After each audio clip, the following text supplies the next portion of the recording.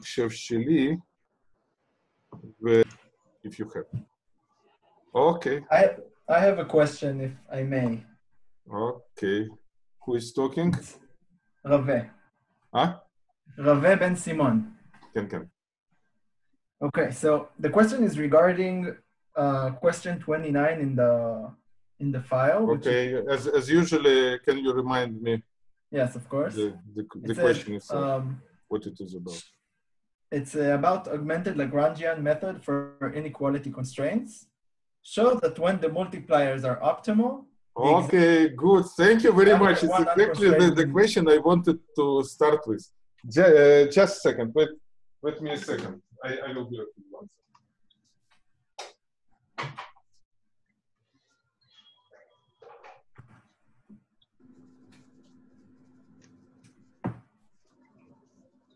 Okay, the question is you were the one who sent me email?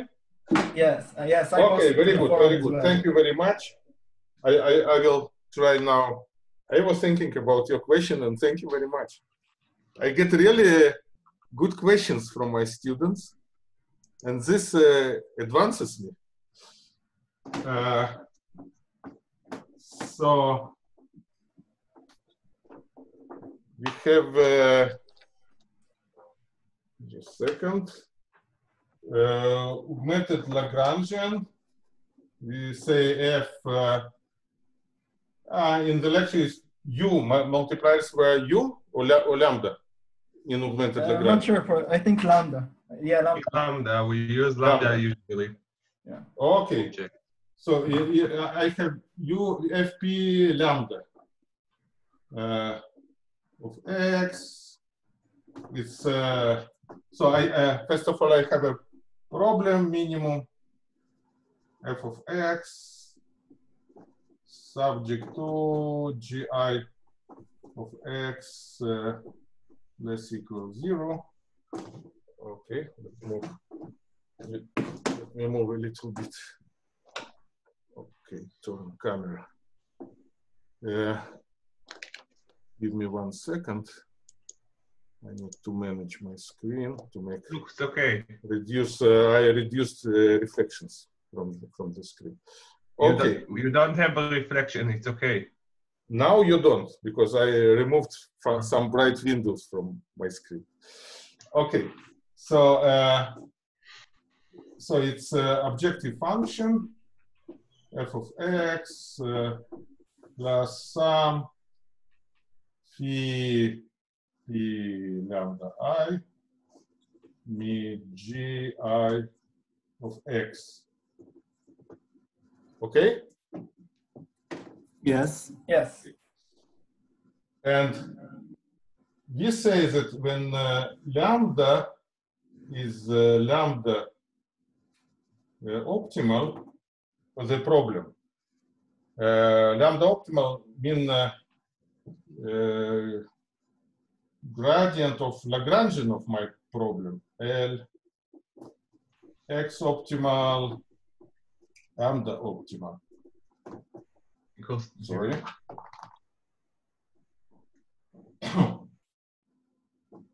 Lambda optimal. Gradient with respect to X, yes? Of Lagrangian should be 0. And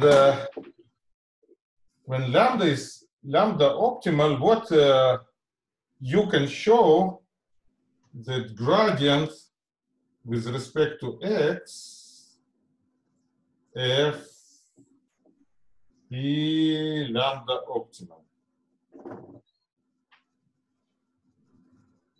of X optimal lambda. Lambda is here now, yes? You don't need this. It's not X optimal, it's the lambda optimal. Just a second. I know what you are talking about. I want to bring right claim and then say excuse about not very accurate claim. Okay, and we will repair the question. The claim, the gradient of this is 0. Is this, again, remind me your name? Rave. Huh? Rave, you found the inaccuracy, but this statement is okay, yes? I'm not sure because I think the X star that you mentioned here is a different one from the one in the... No. I want to say something. Assume that my problem has solution. That this problem has solution, X star is solution. So in X star, you achieve minimum of F, subject to constraints are satisfied. Okay? Okay. But X I star, thought... just a second. And lambda star is a lambda which satisfies, and assume that point satisfies KKT, Karush-Kuhn-Tucker conditions. Yes. And lambda star is exactly the optimal multipliers which we have in KKT conditions. So, and we know the first condition is this one. Yes? Yes. Gradient with respect to x of Lagrangian should be 0 at x star. Okay. Yes. This is our assumption that we have such a point. And the claim I make now, it's weaker than it was in the lecture. That if I stay in this point, the gradient of augmented Lagrangian is also 0. Okay, this is a different claim than in the video. I know. And thank you very much again. I just ask you to go with me now as new version. So, because of you. Thank you very much. So this claim is right, yes? Yes. Okay. So then what we can say? We can say, for example, that if we assume, for example, that augmented Lagrangian has unique minimizer, it doesn't have to be, especially in non-convex case. Crazy things may happen. Yes. But if we are lucky and augmented Lagrangian has unique minimizer, this minimizer will be a solution of the problem. I'm not sure that that's what we need to prove, but I'm not sure it actually works. Just a second, and let's go again stage by stage. What we did in the lecture, we say that if we have such a point which satisfies the gradient of Lagrangian is 0, then we told that for active constraints, the components in okay, you want me to show one line more? Okay, let's try to do it. I think the claim in the video was very different. Let me write one line more, and it will help us.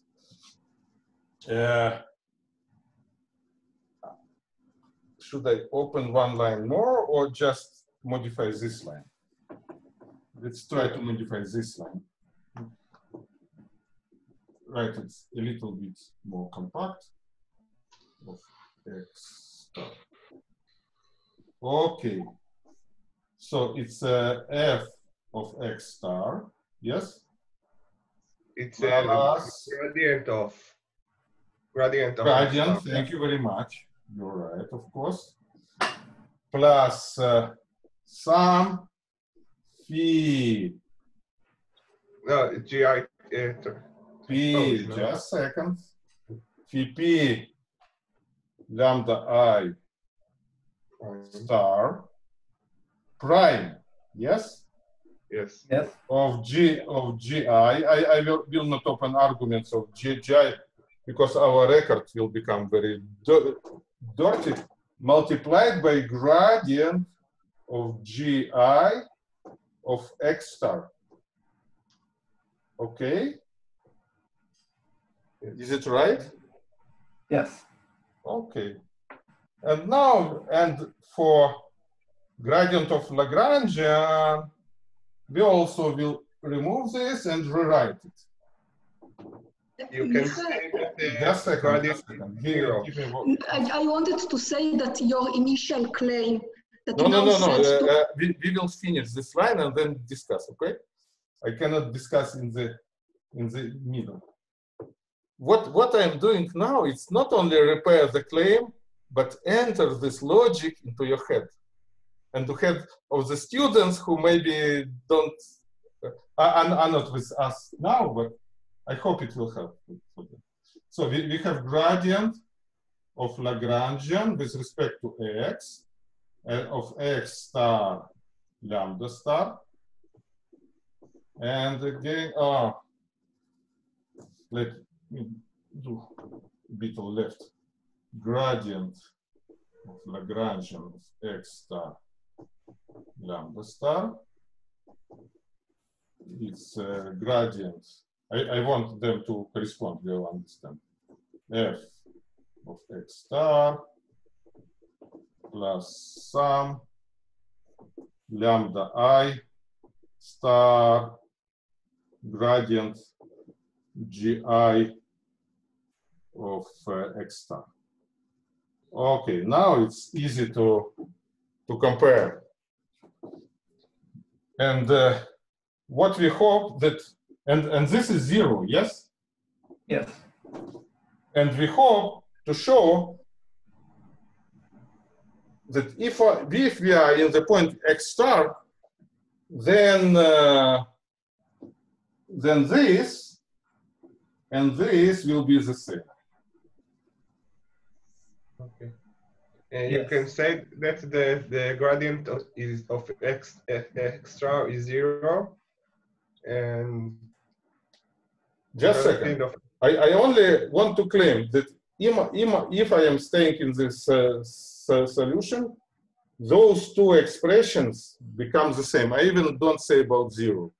Just say they are the same. This is equal to this, of course. Yes, it's trivial. I think you're missing the summation. And now I'm saying, if my constraint is active, then it is 0. This is GI, okay? Okay. And I will use. Gal is right. You forgot the summation sign in the lower below. In the aggregate function. Sorry, tell it again. I didn't hear you. In the last row, you forgot the summation sign. Yes, here. Thank you very much. No, it's Gal said. Yes, of course. Thank you, Gal. Thank you, Gal. It's the same. So sum with respect to I, and here sum with respect to I. Thank you very much. Okay. Thank you, Gal. Okay, and I have my penalty function, which is phi p lambda I star. And if I have active constraint, so it's 0, so this derivative actually in the origin is equal to this parameter, yes? So for active constraint, those are the same, okay? And again, sorry, yes, I'm with you. Can you repeat just the last sentence? If constraint is active, active constraint active. Okay, let's read right here. Active constraint gi of x star is 0. It's our picture, which is the other question, motivate Karush-Kuhn-Tucker condition, yes? you want me to do a complete lecture on constraint optimization? It's okay, I remember. It's good. So I have 2 active constraints and 1 non-active, yes?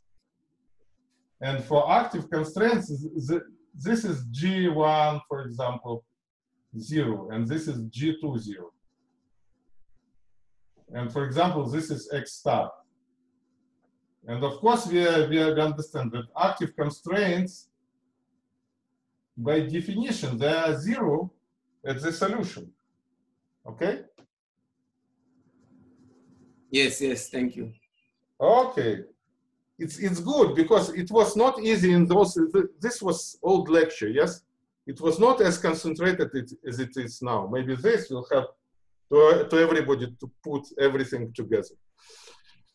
Okay, this is for active constraints. We conclude that this is actually equal to Lagrange multiplier, the derivative of penalty function.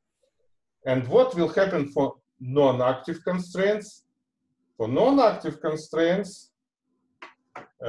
I need to remove this or maybe do one more picture. Let's try to do one more picture. Not much room, but I will try. Let me reduce it a little bit. Okay.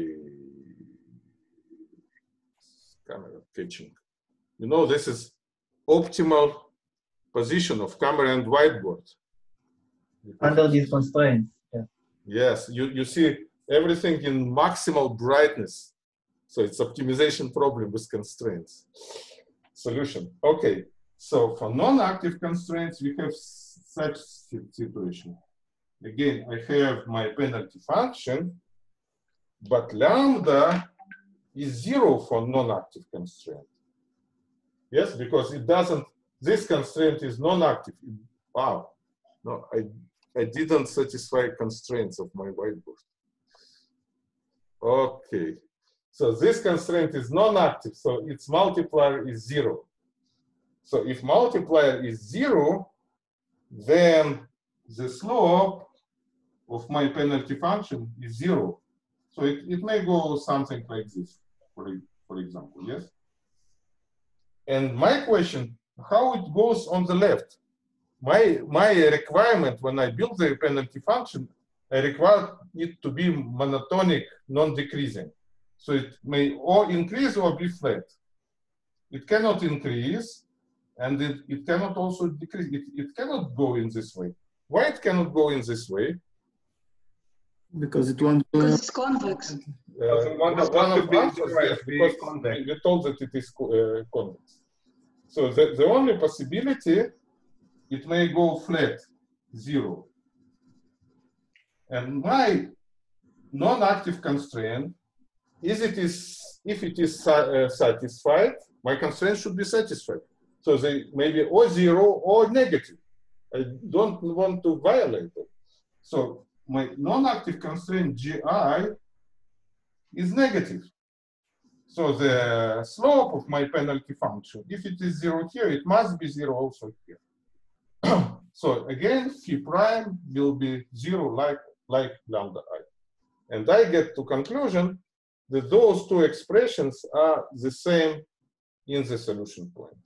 But my statement is now weaker than it was in the lecture. And thank you very much for this remark. So now this statement doesn't guarantee. Now my statement is such that if I am at the optimal point, so it is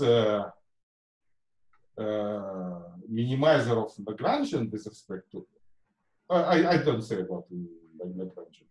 The gradient of augmented Lagrangian is also 0. Yes? So those two expressions are equal, and if this is 0, then this must be 0. And this says, and for example, I am in convex optimization. So if my augmented Lagrangian is 0, then this is a solution of the problem is a minimizer of augmented Lagrangian. But maybe like it was great remark in the email from, tell me again your name. Rave. Huh? Rave. Reuven. Okay. Yes. This is your picture, yes? Reuven. Yes. I don't see you talking, but I see your picture. Here you can see, now you can see. Remark from Reuven that there may be situation where there are many minimizers of augmented Lagrangian. Then we are not so sure, or maybe we need more elaborated proof or check whether it's fact is right. But if, for example, when somebody told us that augmented Lagrangian has unique minimizer, then we know that it is a solution of the problem. So we need to add to the question that if the minimizer of augmented Lagrangian is unique and multipliers are optimal, then the minimization gives us a solution of the problem. And the augmented Lagrangian is convex also. Convex or because otherwise you can achieve zero. Yes, because also yes, because the condition of minimality. You're right. This is claimed for convex optimization. You're right. You're right. Okay. So by the way, it's a bit weaker. Yes. Sometimes for non-convex problem, even augmented Lagrangian may be convex. But this is very special case. Okay. Okay. So essentially, we're not guaranteed that in one iteration of augmented Lagrangian with the optimal multipliers, we will get to the minimum. Yes. In general, you're right. In general, we are not guaranteed, but one can show, for example, that if your problem is convex and satisfied KKT condition, then augmented Lagrangian is strongly convex. But this is very special stories. But even under those conditions, it only gives you a hint that you can look there. And this is just 1 second. Michael, can you repeat? You are a bit laggy now. It's okay, everybody. It's your connection, Katya.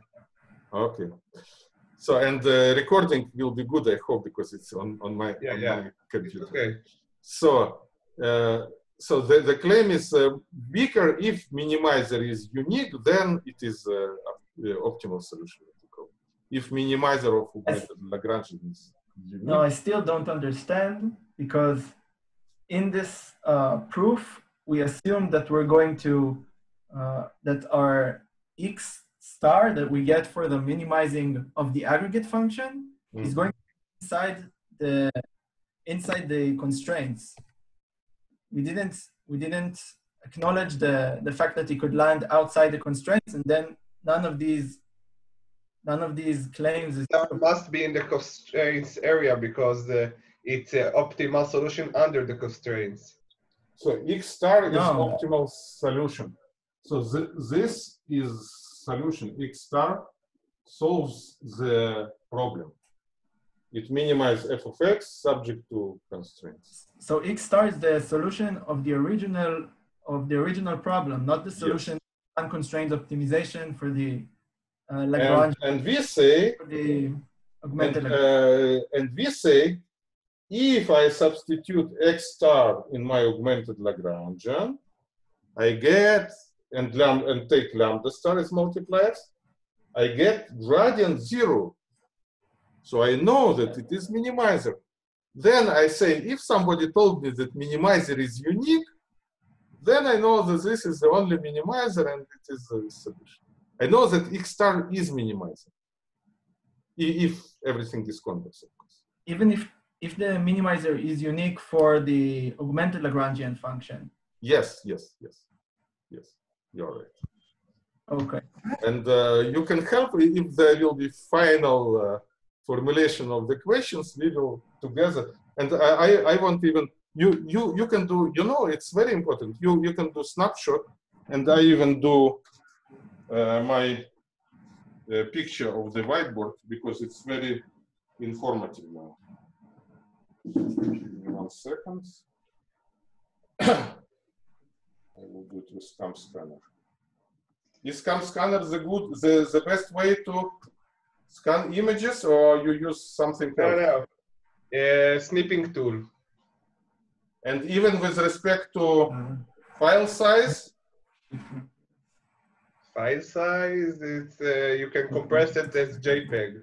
Because CamScan produces JPEG or PDF, which is rather compact. This file, for example, is like much less than giga. It's like 20 kilo, 200 kilo, something like this. Yeah, Michael, there is a license of the Technion to use Microsoft products. And one of the products is OneDrive. It has built-in application for scanning documents. And the files are also compact? No. This is very, very important even for the exam. Yes, you want the file to be sent fast. And okay, but everybody choose what he likes. You can compress always. You can compress the data like JPEG or something if you take. I don't do nothing in CamScanner. I just push button and he cares about. Okay, doesn't matter. I should not make any advertisement here. What do you prefer, Michael? What do you prefer, a better resolution or smaller size? I don't choose nothing. I just push button and it gives me what is good for me. Okay.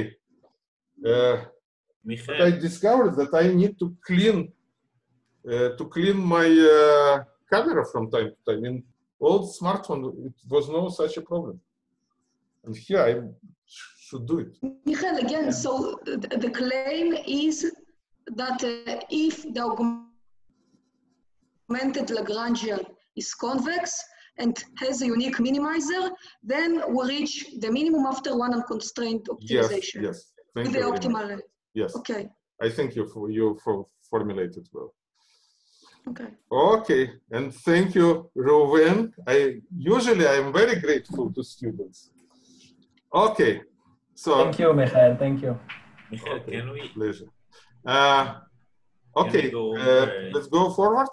Any other question? Can we go over question 13? I saw that there. Just name it. I don't remember. 13 is about the ADMM. ADMM. I knew that this will be the second question, and this is about soft thresholding, I guess. Yeah, I saw that. Yes. There is a confusion. Let's go there. Maybe it's possible to ask something, some very short questions before, because ADMM is a really long question. Okay, only if you are in a hurry, because it's long, but it's second on my list as well. Okay, try to ask. I hope it will not take Just wanted to make sure very small points. Yes. Okay, first, when we need to show this self-duality of the semi-definite cone. Yes. I just wanted to make sure that we can use that any positive semi-definite matrix can be written as UU transpose. Yes. Can we use it without proof? Okay. And how do we know it? How do I know it? Because I know there is a legal procedure which is called Cholesky factorization. Yes, and we can just take the diagonal square root here and square root here. In general, I give you Cholesky factorization with diagonal term. It's actually have some other name. Basic Cholesky factorization is without diagonal term. So, and we know constructive proof. There is a numerical procedure which produces such a factorization. Okay. Okay. And so it's okay. If you moved me to this question, I don't want to jump. So Katya moved me to the question of self-dual cone. I didn't want to go into details. I want. No. My way is if I enter question, I want the students to eat it with appetite. So, maybe students understood this question. Okay, but any case, if we started, I want to accomplish self-dual cone.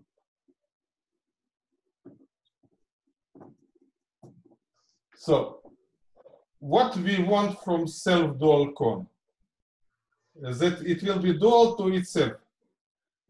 So it should have two properties. If I have such a cone, yes, everything inside. It has one important property which self-dual cone will have. If I take, and for example, here is the origin. If I have two vectors from x and y, from this cone, the inner product is greater or equal 0, yes? Yes. Yes. And But also, why do you I say alter that the this cone. one is not self-dual? Because I am able to find another vector z. There exists a vector z that also has inner product greater or equal to 0 with all vectors inside the cone. That's why this narrow cone is not self-dual. So you already got very basic requirement from the proof. To show that cone is self-dual, it's very important. It's very important. It will make it. In order to show that cone is self-dual, you should show that any two vectors from the cone have inner product larger than 1. And if I take vector out of the cone, there is no such a situation that, again, all vectors with z on x with z. I don't want this situation that x with z, again, greater or equal 0, for any x. I don't want this situation. So if I have just let me finish, I will make other picture with cone which is self-dual. This cone is self-dual, yes, with opening 90 degrees. And from this cone, I know that if I have a vector z out of the cone, I can always find the vector x, for example, this vector, yes? Yes. Which has more than 90 degrees. So x belongs to the cone and x with z less than 0. Less than 0. So these two parts of the proof. Michael, exists such x that is not yes, exists x. You're right. Exists x such that I did it in wrong colors, but it should be red. Yes, x. X is red and z is blue.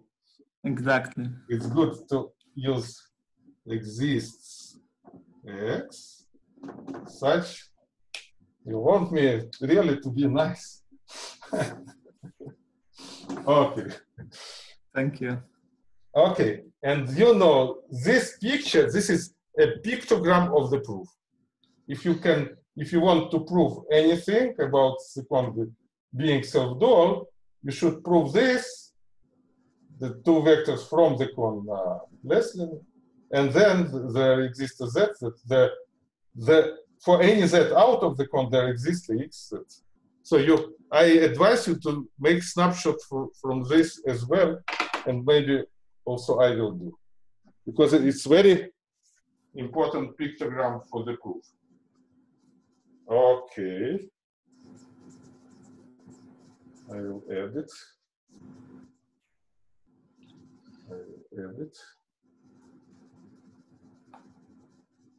Okay, good. And now, so I can. But Katya, if this question is okay, but please don't ask other questions before we come to ADMM. No, I just wanted to formulate it finally. Okay. So you say that in order to show that a cone is self-dual, we need to show that for each two vectors inside the cone, their inner product is non-negative. Yes. And that for each vector that's not inside this cone, there exists a vector inside this cone for which the inner product between them is negative. Yes, thank you very much. Great, great. Thank you, Katya. Okay. And now, can I remove this? Okay. Yes, you can remove it. Okay. It's on record. Both of this, the Katya's answer, all on record. Yes. Okay. And I am recording this also. Okay. And now, ADMM. Which color? No, Michael. No, don't move me to any other question. Only the questions we... No. So okay, again, good. for this, you answer something different. Again, so it's okay with you to use without proof that any positive semi-definite matrix can be written as U transpose U. You should mention the Cholesky existence of Cholesky factorization is a constructive proof of this fact. Okay. Okay.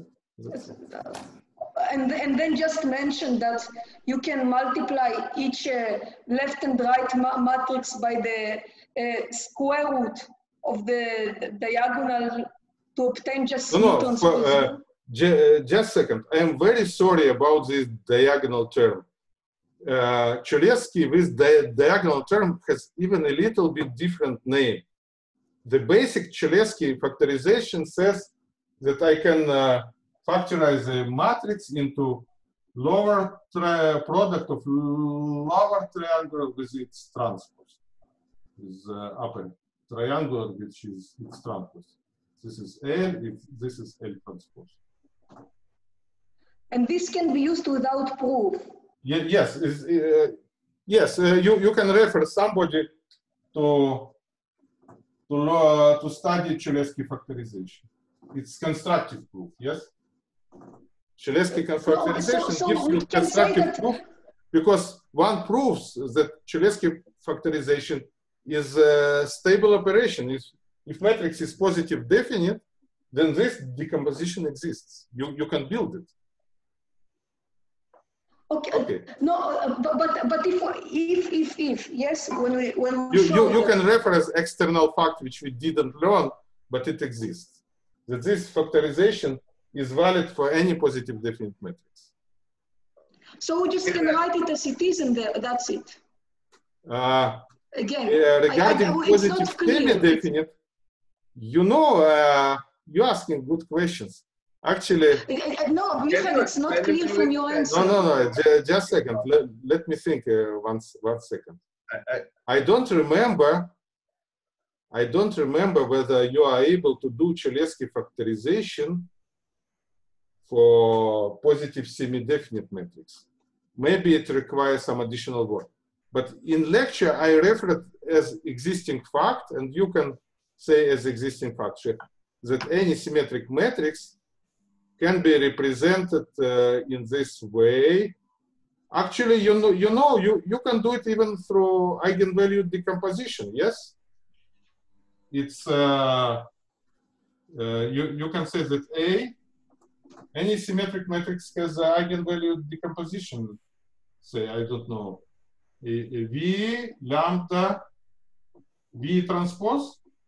Yes, because it is. Yes. And if I take root of lambda, when A is positive semi-definite, and multiply this by this, and this by this, and this I give to, I remove lambda, yes? Yes. And this for semi-definite also works, because for semi-definite some eigenvalues will be just 0. Okay. but it's okay to say to not explain it in the exam. You just say what you require. If Katya will write exam, I will expect her to mention this. Michael, can you explain what are you talking about here? I don't understand what you're talking about. The question is motivate and describe Newton method with modified Cholesky factorization. This is the question. That No. It's other question. No, it's different. It's very general question. I would say in general may use it in different parts of our course, the fact that any symmetric matrix A may be represented as the product of some matrix U by U transpose. If it's positive semi-definite. You can take it as given, or if you have time and we'll show this, for example, it will be even nicer. Okay? Those are two things in the פירוק ספקטרלי.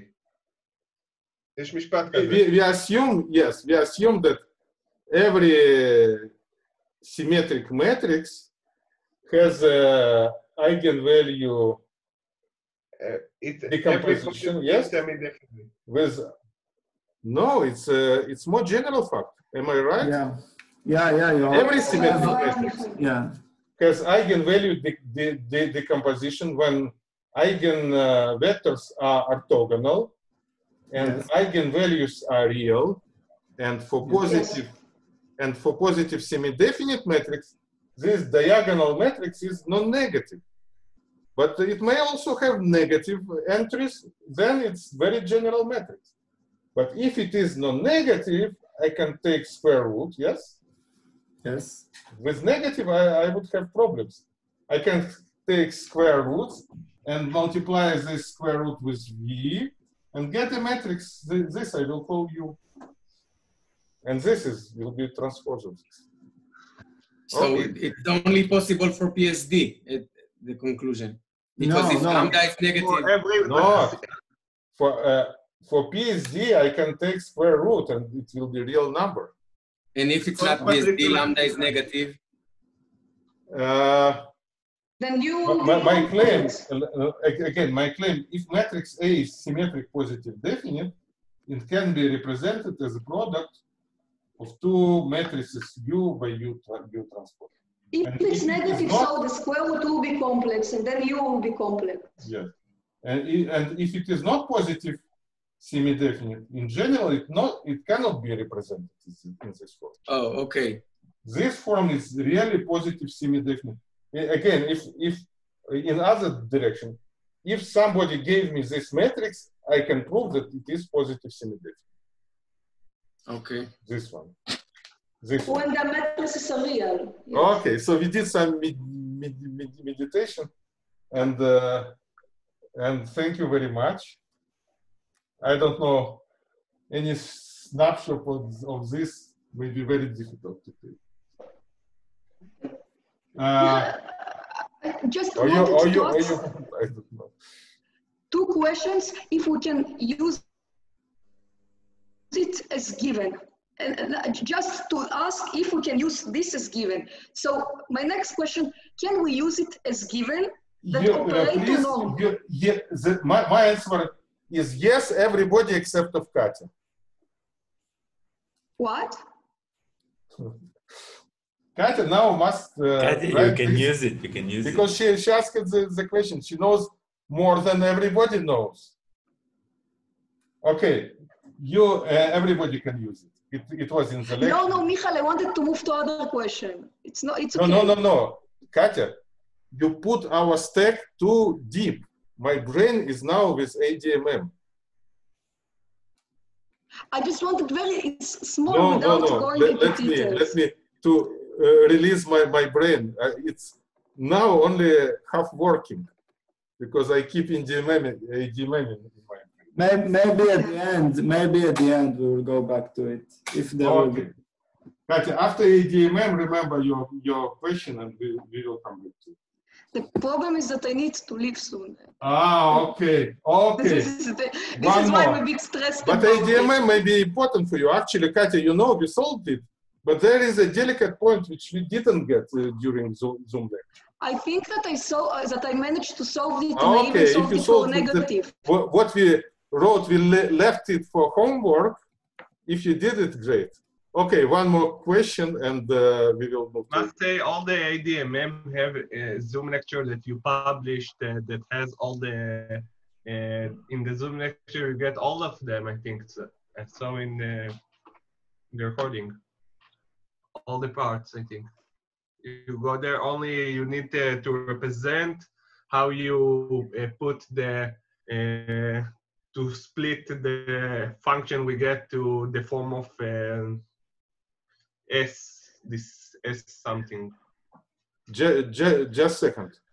What is your question about? About which question? Who asked? Somebody asked. I didn't ask about ADMM. I said it. No. ADMM will be next. Let's wait a little bit. Katya, what is your last attempt? I just wanted to ask about those two things. And then we will move to ADMM. Yeah, okay. Just can we use it as given that an operator norm of a matrix equals to the square root of the maximal eigenvalue of A transpose A? In exam, yes. I try to remember. We did prove it in our Zoom class, yes? Yeah, but it's very long. I can show you the full proof of this. Long. Okay. The video is very, very long. Okay. My answer is yes. You can use it. So I repeat the question that norm of operator. It's called operator norm of the matrix, for example. Yes. Operator norm of the when we have a matrix A and put here 2, standardly we mean operator norm, how large it elongates the vector, because there is also Frobenius norm. I just remind you here. Frobenius norm is sum of squares of elements and square root. Now this is operator norm.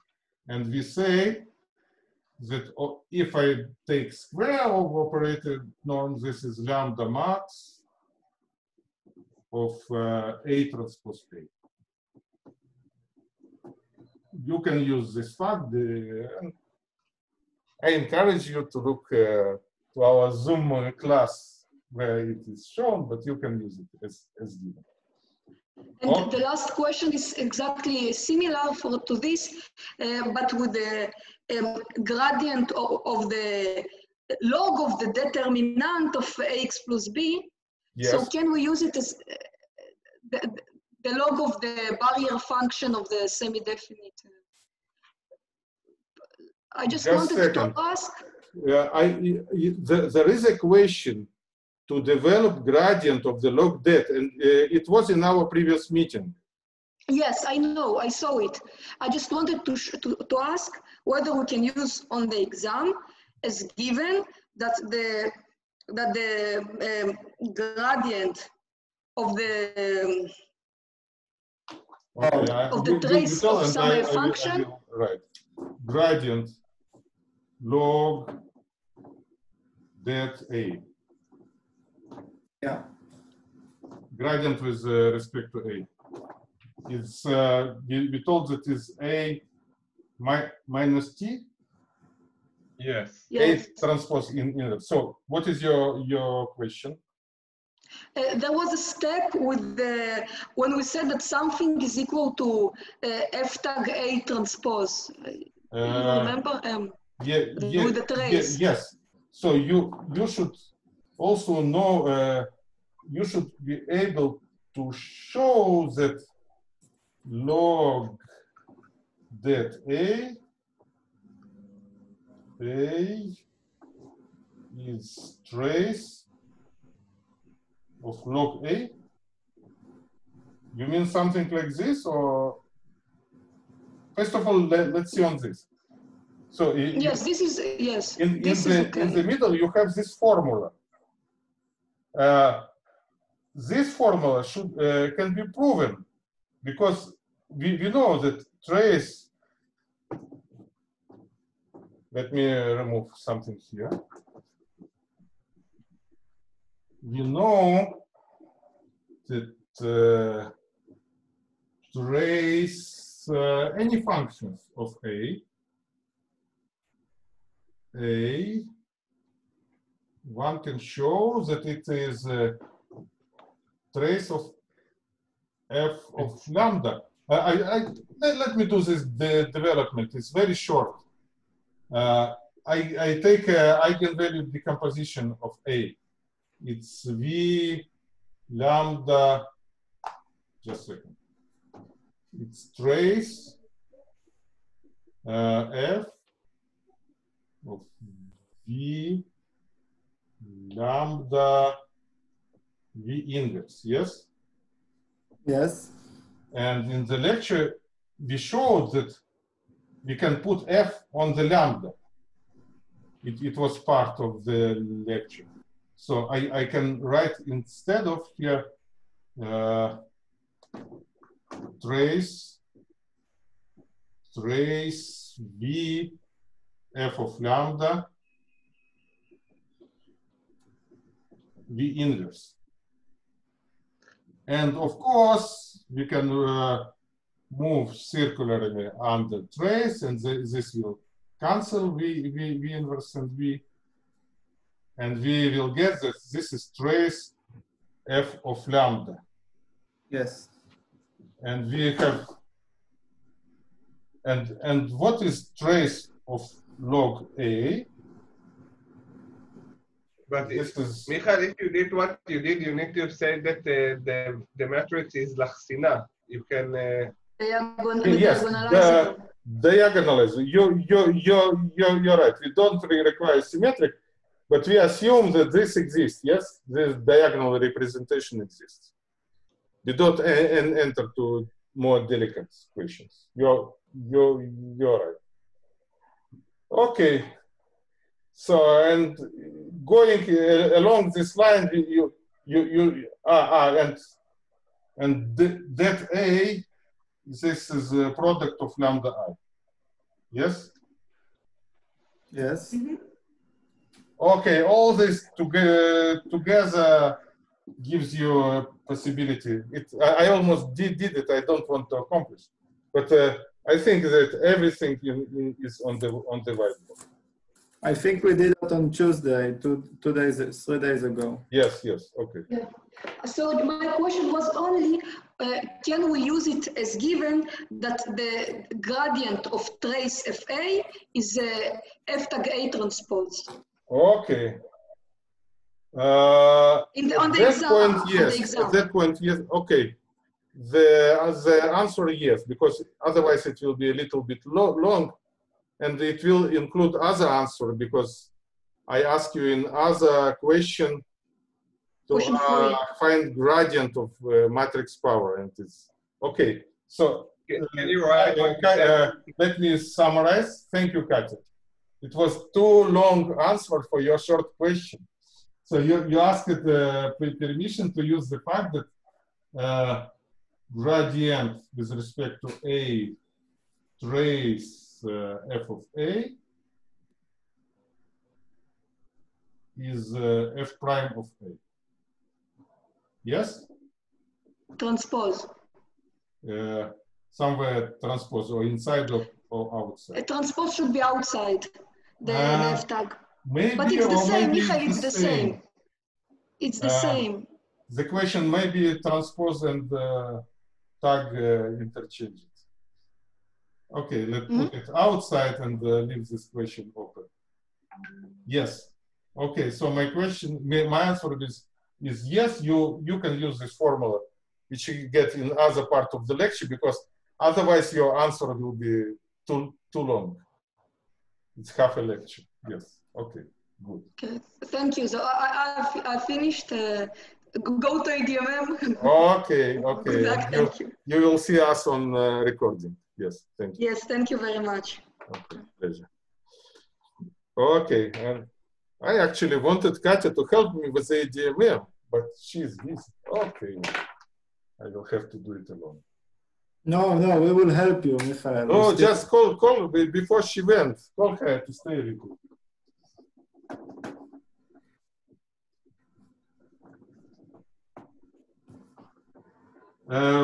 What did you say, Ron?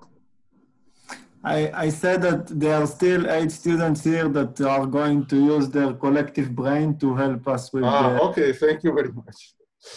So, I say a very general thing. If I have auxiliary problem, which looks like minimize. I don't remember. I put absolute value as first term in the lecture or second term. Absolute value of x. You don't remember. Doesn't matter. In the second term, I think. Okay. Half x minus u square plus lambda absolute value of x. Yes. And those are scalar variables. X and u are scalar variables. And okay. I say that my x bar or x hat is arg minimum. And I ask you how x hat changes with u. Here is u, and here is x hat.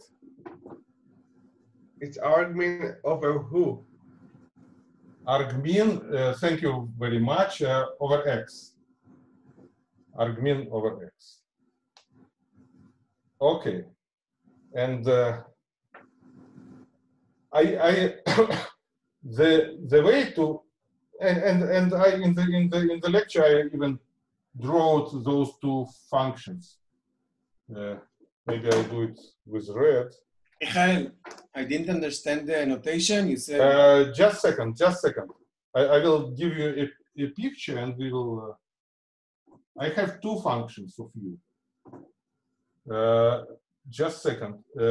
Sorry. Is it x?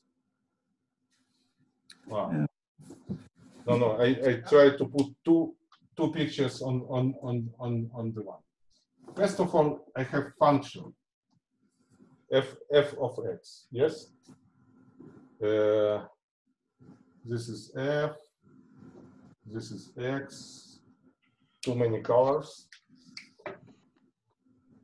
And I have two terms: lambda absolute value of x, and the other centered at u, quadratic term. Yes. Yeah. And of course, as I did it in the picture, you understand that there are two possibilities. That minimum is somewhere in between of those 2 points, or it may be really, if I put strong weight on absolute value, it may be really 0. And to understand this situation, I say, let's remove absolute value.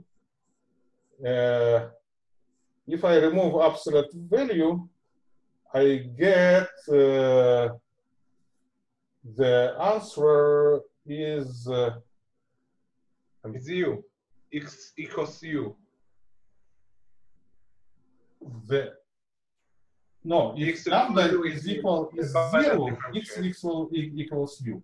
If lambda is very large, it will be, all solution will be 0.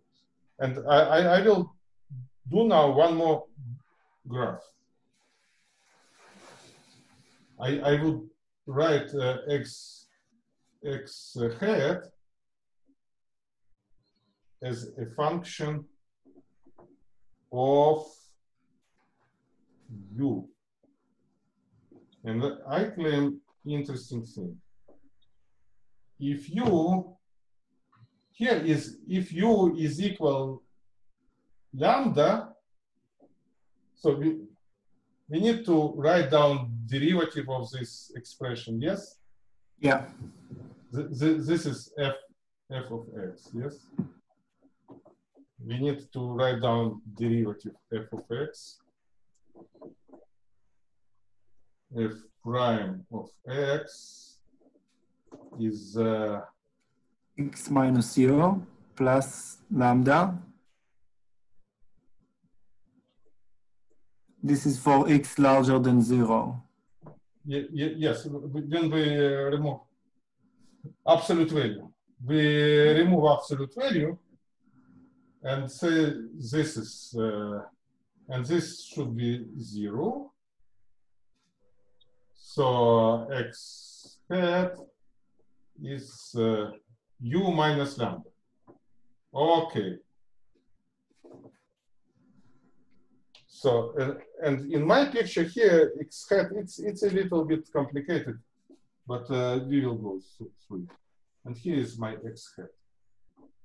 But for large lambda, it like wants to become negative. If lambda is larger than u, it wants to become negative. But you know, in those two functions, it cannot be negative because the slope is in this direction. So it will become 0.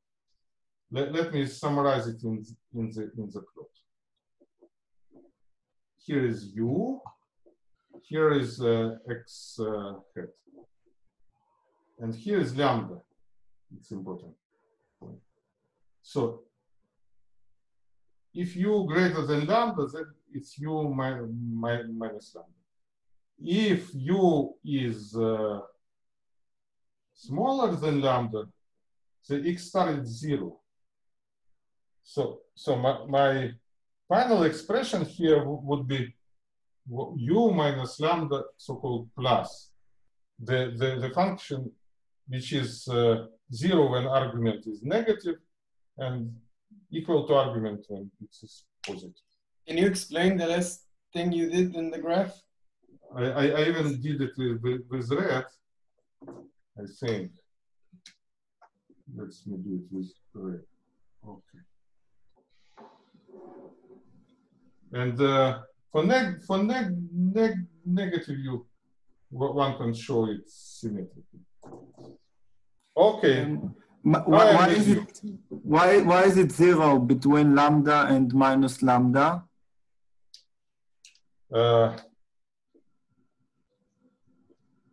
I ask you a question. If I have this quadratic function, but my lambda is large, yes, for absolute value multiplied by lambda is this function. Where is solution? Where is minimizer of those two, of some of those two functions? It will be intersection. Here? No. In intersection, the slope of the sum will not be 0. It will be moving us in the direction of 0. The minimum is where the slope of sum is 0, but this function is non-differentiable. It's a little bit difficult situation. It will try, if without absolute value, if it will try to move us to the left of the origin. But actually, we know that it has no force on the left of the origin.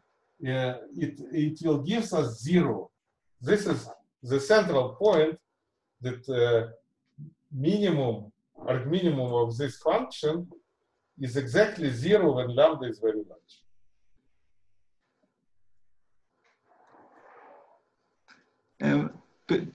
Please try to explain to us in a different way. Why is it 0? Not so clear. I would invite you even to do in MATLAB plot of this function, sum of absolute value plus this parabola. And you will discover that it's something, say, I can help you with other extreme situation. Assume that this parabola is very small. I multiply this by something very small, yes? My resulting function will be like absolute value. It has minimum in the origin. Okay. The interesting here is that it is exactly 0 and not very close to 0. Yes, yes. Because this function is non-differentiable. I know by contradiction, I know that this sum cannot have minimum on the left, yes? Because on the left, this term is decreasing and this term is decreasing. Yes, it has to be 0 or positive. And there cannot be, if this coefficient, if this slope is strong, it cannot be minimum on the right of 0, yes? Because this sum will decrease towards 0 because this red function will have strong slope, strong decrease towards 0. I am explaining you in hand waving because we didn't learn rigorously minimization of non-differentiable function. This is another area of optimization. No, you make sense. Analysis. Actually, this makes sense that on the left it's not the solution, but the question is why should it be exactly 0 and not maybe it depends on the slope of the parabola and it depends on the lambda, slope. obviously. It depends on the slope of the parabola. Pay attention. The largest negative slope of the parabola is in the origin, and the slope of the parabola in the origin is the slope of the parabola is x minus u. In the origin is minus u. Yes. Yes. This slope. Yes. Mm-hmm. And if this slope will be larger than u, yes. Yes. Then the resulting slope, then it always will decrease towards the origin. And I invite you really to get a little bit intuition for different lambda to plot in MATLAB or whatever you like, the plot of this sum. And you will see that this is the situation. And this is our function. This is very simple function. For positive arguments, it looks in this way, yes? And for negative arguments, something complementary. I only showed it graphically. I even didn't write it analytically, but I hope that you will be able to write it. Okay, and now I want to do one more step forward. If you may do snapshot of this if you want to keep it. Are you able to do snapshots? Yes, you can do. It's on Windows. You can press the Win key. Shift. If you do it, you can keep it for yourself, and it will stay on the video. Okay. I will also send it in the chat. Okay. Can I remove this? Yes. Yes. Okay. I will only keep this, the bottom plot.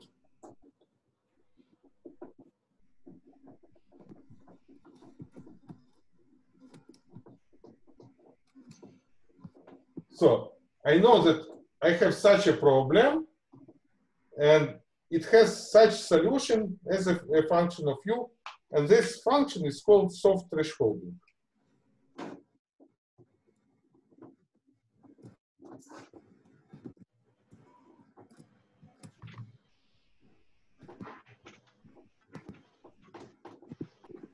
Okay, and it even has name S lambda of u. Yes. S lambda of u. This function, or maybe I will put here together with name. S lambda of u. All of this red function. And now I have a question. Assume I have some other expression which has quadratic term and absolute value term. I have ax squared plus bx plus c plus mu absolute value x. Assume I want to minimize this form. How can I do it if I have solution for such a function? I just need to transform this quadratic term to this standard form. Suppose that u is minimizer of this function. I can equate to 0 derivative of this function, get the minimum, and this quadratic function will be actually, help me, I can write x minus. You want to only the x squared. What should I write here? squared, yes? What Yeah, should I write here? you should try to minimize only the A. It must be A. Yes. Plus I may say constant. Yeah. It A doesn't quadratic. matter what If I have this general quadratic function, it may be equivalently written in this way. Yes. Yes. And plus mu absolute value of x. Yes. Yes. It remains. But I have solution for this. I don't have solution yet for this.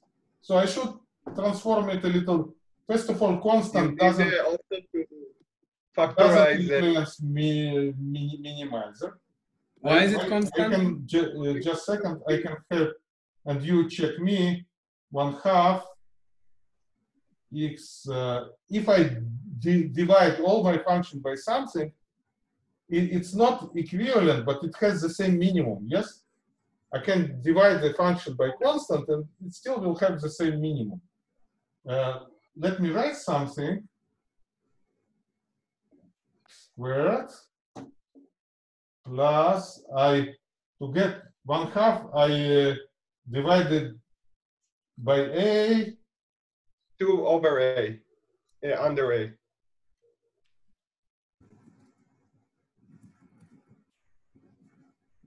You have to multiply the Divided equation by A and divided by 2. Yes? multiply by 2 divided by A. Mu. Something like this? No, No, 2 is in the denominator. The 2 is the monet. Let me again check myself. If I divide the entire function by 2a, It's I not will 2A. minimum, yes? 2 shouldn't be in the denominator. Okay, I have A this shouldn't function. be in Just a shouldn't second. be in the denominator. Give me 1 second. I have a function of x, yes, which has some minimizer. And Yes. I divide it by a constant. Minimizer remains at the same place, yes? Yes, yes, it's okay. By which constant I divided to get 1/2? I divided by 2a. No. This 2A term I under- divided by 2a, I got 1/2. But A divided by 2a, a divided by 2a yes, is 1/2. exactly. So I should divide by 2a also this term. So this is my function. So, and this function has minimizer. If this is S lambda of u, this is have minimizer S instead of lambda. I have this expression mu divided by 2a. But the U isn't the same U. You need to change the U. Yes, 2a of u. But U is not the same U. Yes, I compute u. I give you idea. I give you idea. So now you first compute u. Yes, you want to find minimum of this function. Yes, you go in 2 stages. You compute u. Yes, and you apply this function to u. Is it okay? Yes. So there are 2 parameters. There is u and there is lambda. Yes. Yes. You need to find how they looks like, and then you Instead of can lambda, use it. you get mu divided by a. Yes. Why not mu divided by 2a again? Thank you very much. Of course.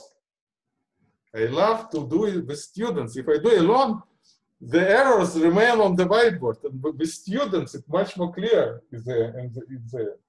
One more question. Why is it constant? The second. Yes, and constant doesn't influence the minimum. Yeah, if why I is add it constant? to any function, I don't move the minimizer. Here, Course, I'm but interested in minimizer, yes?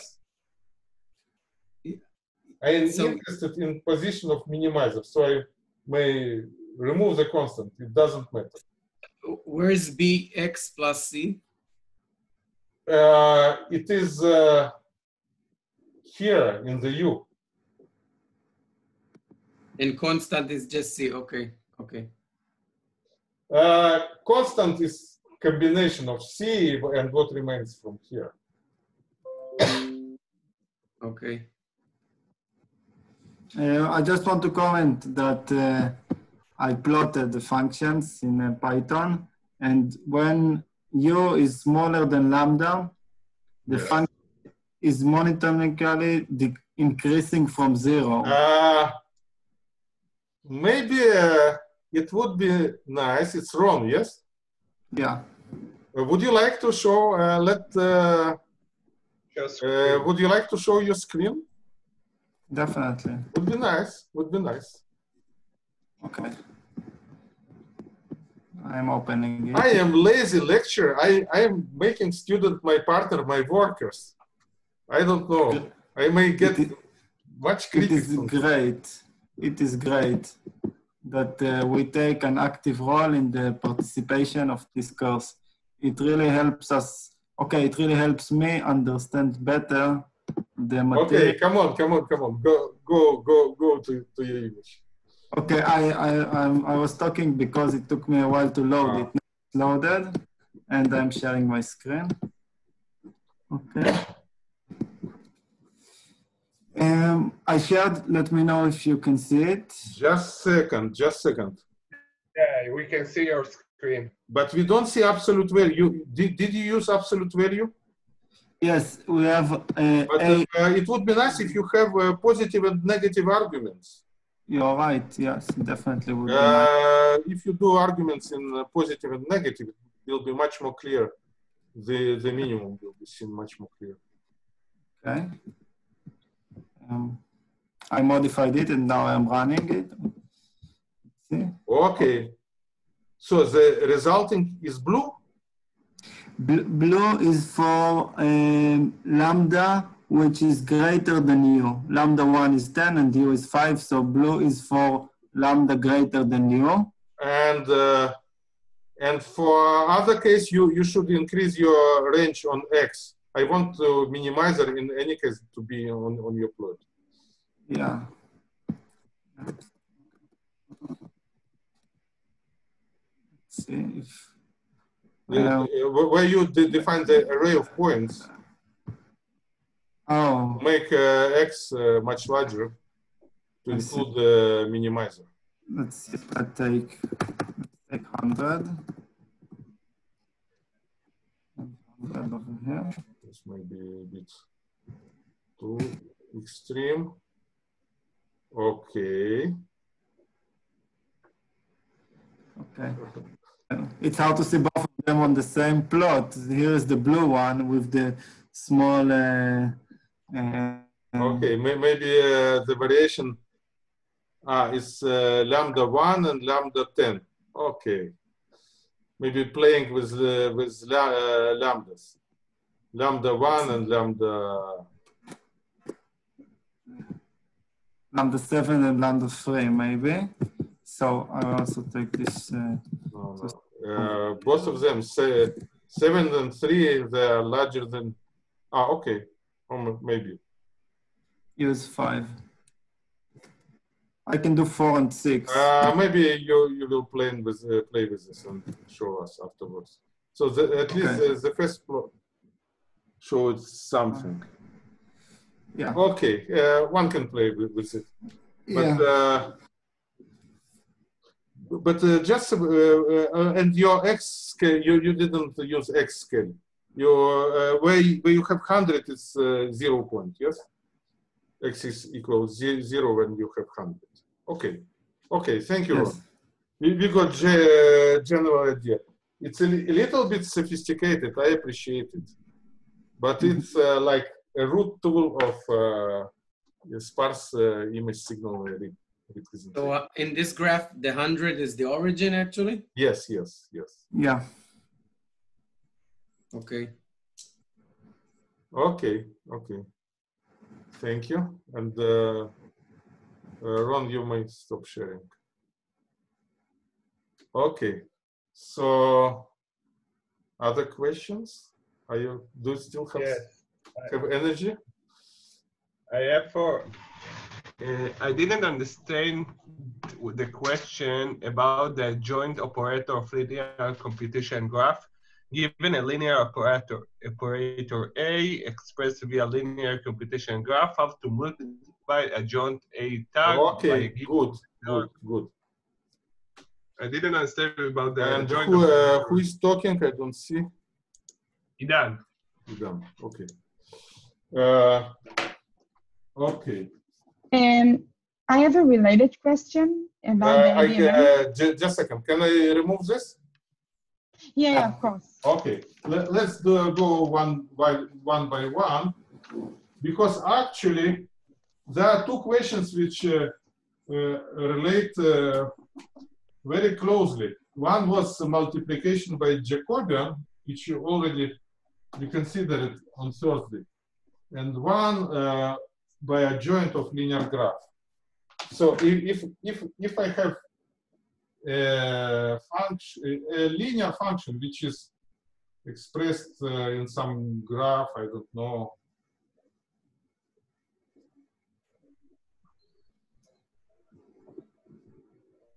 and here is x and here is y, and here is plus, and in the nodes you have plus, yes, for example, and here doesn't matter. Plus multiplication is a graph. Just a second. So you have some mapping from x to y, and this mapping is linear, yes? It only includes multiplication by weights and summation, yes? Okay. This operation is linear. Linear operation between two vectors, for example, they are of finite dimension, can be always expressed as y is ax. Okay. And I ask a question. If I have some vector z, and I want to multiply A transpose by some vector z,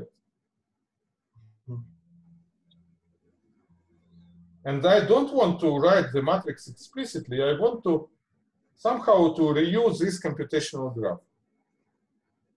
So I can do it, or it was not z, it was yes, it was domain, yes? No, it was y שווה a adjoint z. Okay, it should not be y, but A transpose z, or A adjoint. By the way, in real matrices, we write A transpose, but in general language of operators, it's like A adjoint. Okay, so what should we do? We should just place Z here and propagate it in this direction in the graph. And like it was in the lecture, if I had summation here, in other direction, I will have different node. I have splitting node. It's like comes here and sends copies in two directions. Yes. Okay. So I propagate my vector z through the same graph in opposite direction, and that's all. And how it was shown in the lecture, just by numerical example. I took a graph, I showed which matrix corresponds to this graph. And then I took back propagation through this graph and showed the matrix is a transpose of the original one. Yes? Yes, so what I need to do there, just say if you're asking the question, just put that maybe you need, I understand your question. Maybe you need to take some very simple graph. It should not be the same as in the lecture. maybe even simpler, and demonstrate to show what matrix corresponds to the forward graph and what matrix corresponds to the back propagation, and demonstrate that the other is the transpose of the. Maybe it's better for you if we have like a known graph that we'll do it on, because if any student will do it on his graph, you will have hard work to check the exams. Okay, I will stay this. I can only allow you, if you want to memorize my graph from the lecture, is okay. If you want to build as a pictogram for you, a very primitive, simple graph, and show it may be even better for you. Okay. So take something. And it's even better for you if you do something by your own. Yes, you will know it better. So if I it will be really simple, like one I just made here on the whiteboard. Very simple. I think it's simpler than the one was in the lecture. So just so that is what we need to do is to propagate it. Yes, yes. Okay. And it relates to Jacobian, of course, because with Jacobian, if I hope you saw our reception hours from Thursday, we reminded that in Jacobian, to multiply some vector by Jacobian is to propagate through graph of derivatives. It's linear graph. But often we need multiplication by transpose Jacobian or adjoint Jacobian. So we need to take this graph for Jacobian and propagate it in other direction. Then you get the picture completed. Okay. Okay. Okay. We close to finish or some more thoughts? I think so. I think so. Maybe Shoval had a question. I have also another question, but I want to give other people, opportunity to ask more. It's about the show the game interpretation of min-max. It's the game interpretation of min-max. It's you need to play second and not first. But to show a game that show it, what do we want there that we will do? Game in this question means that maybe you need just to explain what was explained in the lecture in this because if we have the same goal, min-max theorem says that min-max is greater than max-min, so it's better for its conclusion, but interpretation that if there is a game when player omega pays to the player z or vice versa, I don't remember, then it may be to put in words what was in the lecture. To know if I will come to you and explain me connection between minimax problem, yes, and game theory, you should say, see, there are two players and they are playing this game, and this which plays fast, yes, he needs to find minimax solution of this function to be optimal, yes? I implemented a game that played min-max for some just to explain, and as conclusion, maybe say this sentence which you told right now. The one who plays best, he is in more difficult situation. He needs to anticipate situation ahead, yes? And one who plays second, he already knows everything, and it's easier for him, and he has an advantage in general.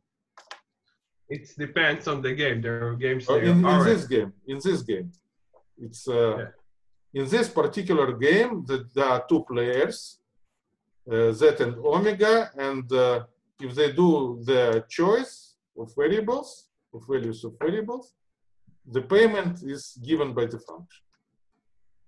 Okay. Okay. And I want to know about question the question 20. Mhm. What are the steps that we are allowed? It's very, very. Can you please remind me the question? Jacobian show correspond to convert matrix approximation program to semi-definite programming. Yes, this is a rather loaded question. It was a homework in our course before we entered neural networks. Yes, I can show you the proof is very, very, very long. It's not very, very long. It's a little bit. So you, or maybe, should I show my slides? I can share the solution that I wrote from the slides. Just a second. In order to talk, it's easier for me to go with slides. Just a second.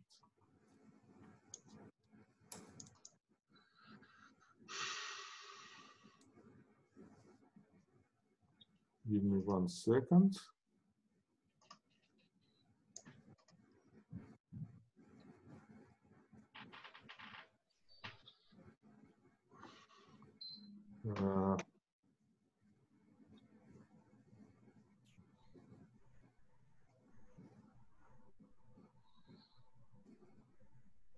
Okay, I will share my slides now.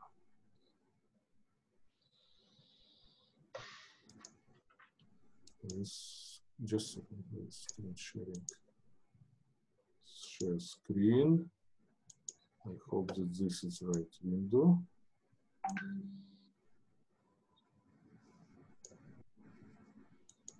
Okay. Actually,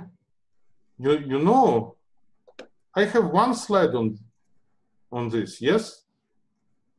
Yes, but this, okay, you need, there is a lot of steps that I want to know if I need to do what to do. Okay? I allow you, there is a previous slide, yes? To show that yes.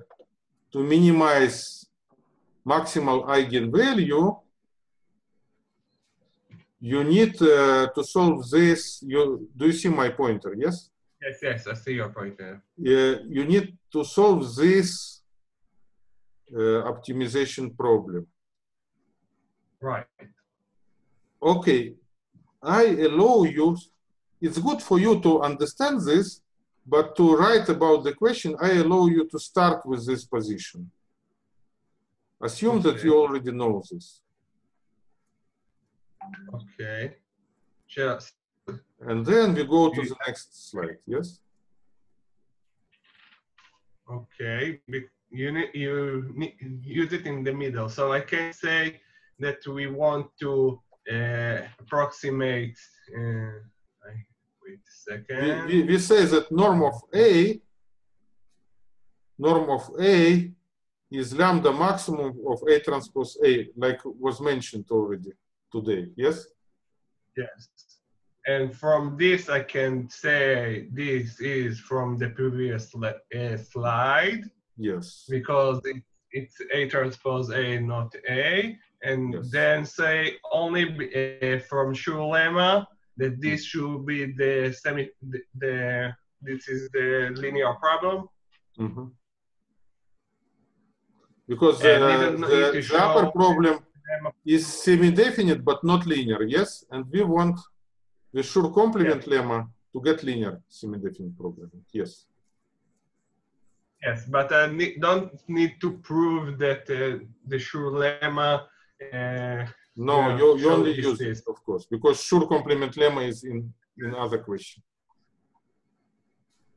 So I need to remember 3 steps: the interpretation from the previous slide, that this is this thing, and say to show it's from Schur lemma. Yes, and let's look on the previous slide once again. Manyan, it's interesting. Your marks will be removed if I move through slides? No. I wanted you to keep them. What will happen? To put any mark, can be can you removed. put any mark? Something, okay. Okay, it will stay. Okay, I understand. You. No, it's just I write on your screen. Yes, I understand. Okay.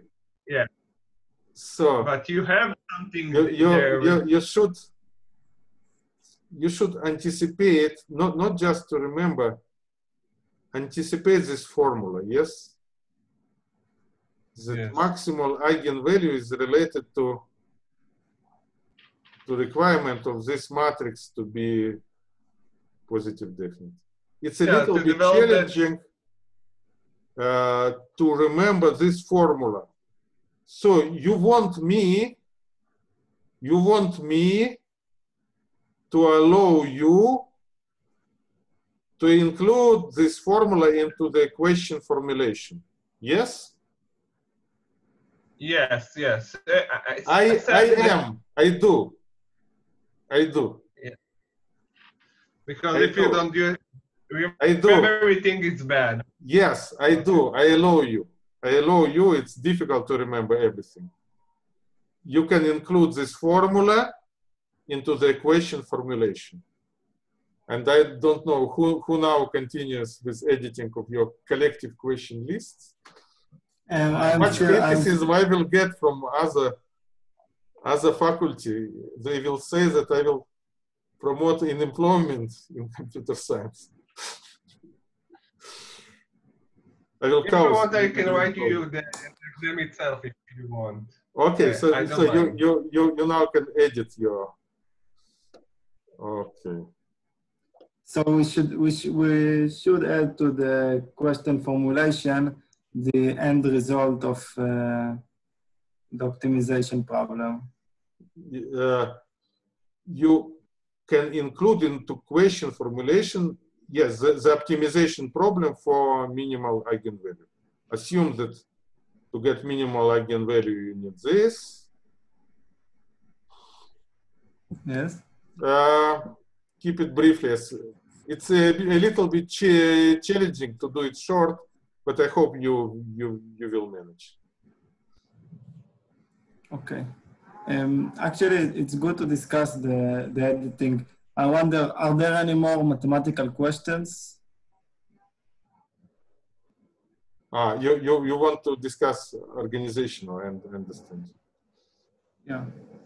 Okay.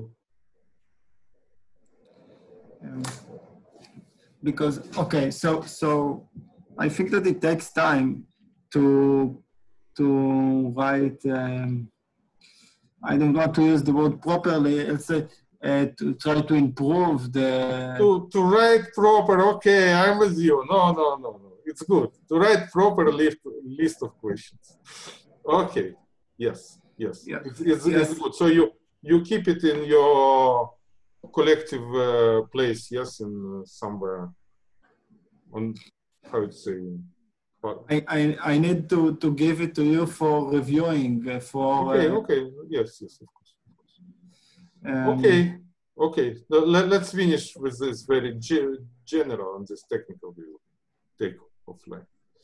But I encourage. The only thing I encourage students to participate actively in editing the final list of the questions, because I hope it will serve also for future generations of students. It's good job which we are doing now. Okay, any other mathematical question? Okay. I have a question about the ADMM. I want to mention it before, but yes, I'll move to another one. Okay, so in ADMM, there are 3 steps. First of all, we need to minimize the f function according to... Let me try to get, if I will succeed. Okay. To do it fast. Yes, actually, yeah, the 3 steps. You have everything here, Yeah, exactly. Okay, so first of all, we need to find the argmin x of the f function, of the augmented Lagrangian function. And then we need to find the z, which minimizes the f function. But if you can see, the x here is the optimal x. You substitute the optimal x when you are minimizing the function according to z. Yes. My question is, if you say x is depend on z, so when you trying to minimize the function according to z. Yes, I understand your question, and I am already answering. Those two minimizations, they assume other variables fixed. When I minimize in x, I take z and y fixed, and when I minimize in z, I don't I relate to x as a constant, and also Okay. to y. Okay. And that's why the formula are so simple. Yeah, exactly. I tried to find the z, the optimized z, and yes, it was very simple to get it without. Yes. If I okay, take it as a constant. Yes. Okay, thank you. And it was this discussion was also in our Zoom lecture, but not everybody participated, unfortunately. Okay. I also have a question about this slide. Yes. We look for the optimal constraints, y bar. Optimal multipliers. Lagrangian multipliers. Yes. Just second. It's a good question. If in x and z you minimize, my multipliers you don't mean it's not like optimal multipliers. You update them according to augmented Lagrangian formula.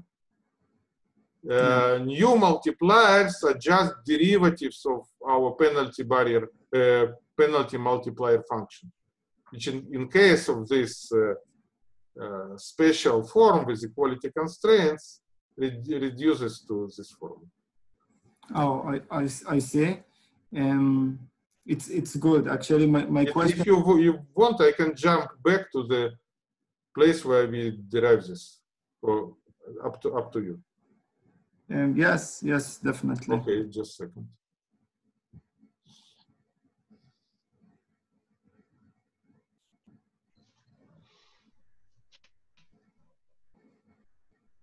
Okay, so for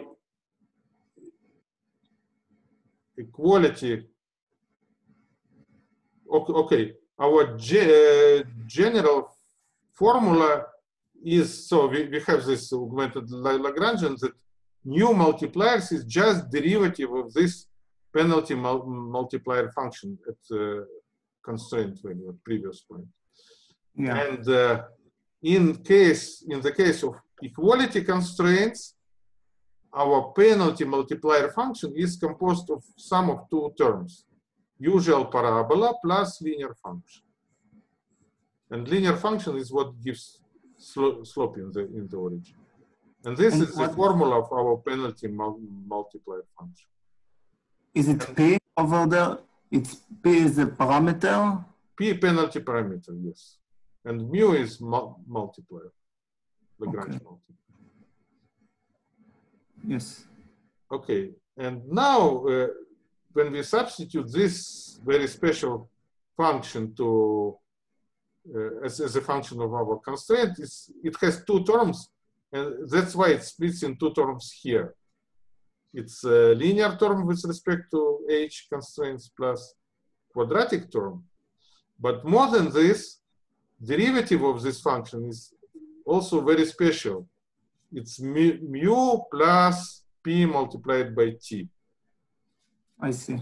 And this is exactly what happens here. When you take the derivative, you get all constraint plus p multiplied by h. From this, you get this. Yes. Yes. I have a question about P. Is P considered to be also a multiplier? P is penalty parameter. It's not a multiplier. It's another parameter which we have usually in augmented Lagrangian. Just a second. You increase it every iteration to make it we have more like P mu here. Yes. And parameter P we just increase a little bit until it achieves some 100 or 1,000, some reasonable value. It's what the parameter, it's how much the penalty function is like a barrier. How steep is the penalty function? Yes. How curved is the penalty function? Yes. Yes. Yeah, I have a question about this. You did it, you express it every time because it will be more numerically stable. Why don't you use, in the first time, you use a large P or moderate P or something like that? Ah, okay. Because with large P, unconstrained minimization, as we know, becomes more difficult quite often. Because if but in ADMM, it's very special situation because unconstrained optimization is analytical there. So the question of how to play with penalty parameter in ADMM, it out of my experience, one need to read more papers to see what they do for choosing good penalty parameter. And for usual augmented Lagrangian, you start with small one and increase until it achieves some reasonable, moderately large. Okay. Let's say like that, it just works, so you do it. Yes. And you did it in your homework, and I think even in your homework, if you start immediately with very large P, it may take many Newton steps to get. Your problems is small, maybe you don't see it so well. It's a small problem, but in large problem it happens. Yes. In the homework, in small P, it started did a lot of Newton iteration, but in large P, it's still very few. But in large P, it does very few when you go gradually. If you, yeah. You mean very few external iteration, very few updates of multipliers. You're right. But how many Newton iterations? Updates of multipliers, but the Newton iteration decreased in time. In the first time, it was thousands, I think, and then hundreds, and then tens of steps. Okay, one should play maybe more with your homework code. But it happens, yes. When you progress, there is a very interesting observation in augmented Lagrangian. When you are more and more close to actual optimal multipliers, you may do everything in 1 Newton. When you're in advanced iterations, really 1 Newton iteration may resolve it. And there are even papers and PhD dissertations I know on this topic. Okay, okay. Okay, so more or less, or any more question? I have a private question because I have a... okay, private question, let's put offline afterwards.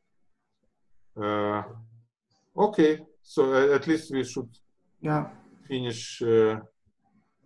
Stop share. I am stopping my sharing, yes?